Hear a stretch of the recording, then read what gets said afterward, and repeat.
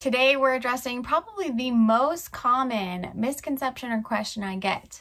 As a hypnotist, can I make you do things? Hi, I'm Elizabeth. I'm a certified hypnotist and peak performance coach, helping you overcome performance anxiety and self-esteem issues so that you can go after your dreams and feel better doing it. So in today's video, we're addressing, is hypnosis mind control? No. That's how we get this whole idea of clucking like a chicken or barking like a dog, right? In a lot of media or even stage hypnosis shows, it can be made to look like hypnosis is a form of mind control where the hypnotist can make you do whatever they want.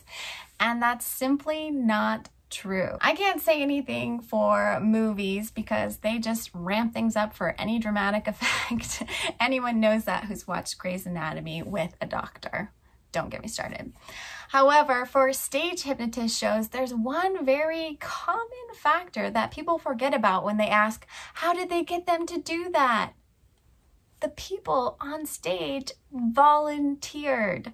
Hypnosis cannot make you do anything or say anything that you don't want to do. It's not mind control. It's not truth serum. You still hold all of your morals, your ethics. You're not going to do anything that violates yourself and your code, or even just something that you don't want to do. So rest assured, hypnosis is not mind control. If anything, it's helping you gain better control of your mind. As the hypnotist, I am merely a space holder and guide, but you are the one completely in control the whole time. You could say that as we're going through this journey together, maybe I have the flashlight, but you direct it where you want it to go. You're not going to look at anything or talk about anything that you don't want to look at or talk about. You are completely in control the whole time. All right, so if this video helped put your mind at ease, please hit the like button.